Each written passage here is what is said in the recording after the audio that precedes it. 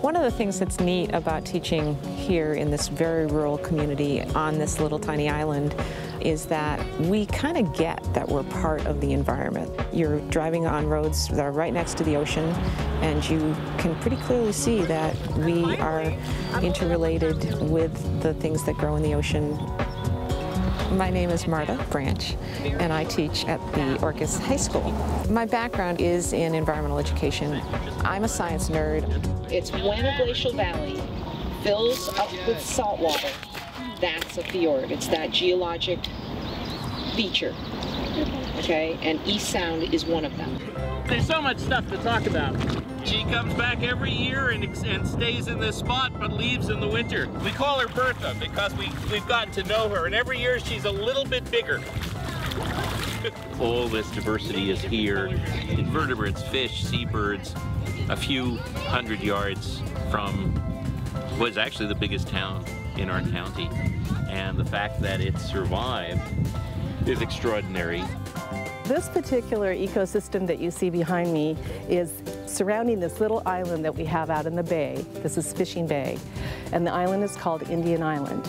And because we are right next to a dense human population, the village of East Sound here, and we also have the surface runoff from the roads, we're concerned about the water quality of the watershed and how it's affecting this area. We studied bioswales, which is a way to filtrate water going into storm drains so that bad pollutants don't go into the ocean. We wanted to create a bioswale right here to filter out all the water that goes through down this parking lot. Remember the sort of three main components of the rain garden. You had plumbing, you had soil, and you had plants. Right? So we're going to try to get the plumbing done together. Sound good? Yeah, sounds good. Yeah, short. Leave that one in there, that one's going to be too short. Wow. There's that. I wake up every day and I'm really happy to be on Orcas. We went through different kinds of ways we could take out chemicals before they got into our water. And that's really what we've been learning about. Just plants and things like this are really the best filters for water runoff in general. We want the rock to come up maybe 2 inches over the pipe.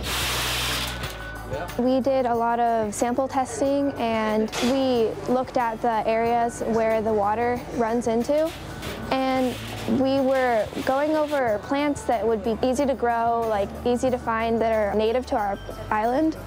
And so we thought mushrooms because they are easy to grow, easy to find, and they filter really well. We start with live mushrooms, and I get to clone them. This is the fun part. I get to do some lab work. And then it goes on to pasteurized straw, which is what we have here.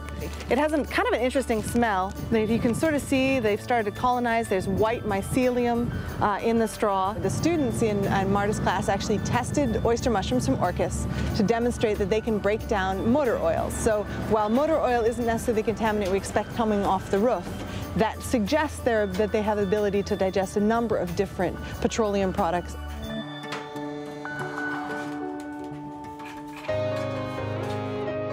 Filtration is so important because we pollute on the streets and we pollute in the drains, and all that stuff collects in our ocean. It's acidifying our ocean, changing our environments and weathers and temperatures and all kinds of things. Every single person can make a difference, just whether it's not like pouring your coffee out on the street. It's like being mindful of what goes down the drain is going directly to the ocean. The fun thing for me working with students is that our job isn't to tell them how things are or tell them what to do, but to give them the opportunities to figure it out for themselves. So certainly they're the scientists in this process, and we just get to support them. The whole village, the pollutants get dumped right into the beach there, which is some of the most sensitive marine habitat in the islands. And because of the way the village is laid out, there isn't an easy solution. The standard solution for runoff, build a big facility, hundreds of thousands of dollars or millions of dollars. The kids' answer is, let's garden the landscape. Let's get some more wood chips in the next couple. Our goal is to show stormwater solutions can beautify, increase property values, and increase the commercial potential of the town itself. I mean, attract more people here. We try to present it as like a win-win situation for everybody and not as like a top-down government kind of solution. Do things on the cheap, but not without the care that I certainly as a scientist really value, and the best thing about it has been having kids sit and have the patience to work for months trying to figure out whether their designs work. This project is a great example of the type of project the Captain Planet Foundation likes to fund. Sound citizen science, youth-driven, hands-on, with real environmental outcomes. As adults, we've begun to limit what we believe we can do, but children don't have those limits. And it was great to have a little bit of help so that we could get started and start demonstrating to the community that kids were on the ball and they were coming up with ideas that were better ideas than our community leadership.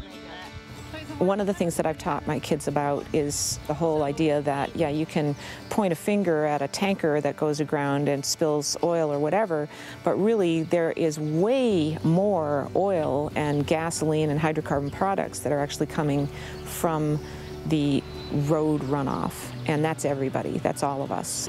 People are used to things just rolling along, let the county and the state make the decisions. The kids have broken the ice by showing the courage to build something and take responsibility for working at it until they get it right.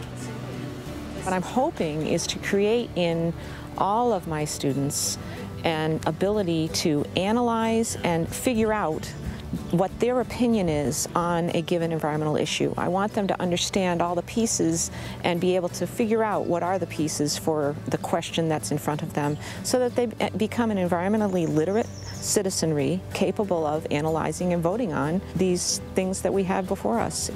Community leaders here are talking about a whole street being redesigned with bioswales and gardens, and they're very clear about the fact that the kids came up with the idea. And now folks are jumping on board and saying, we could do this.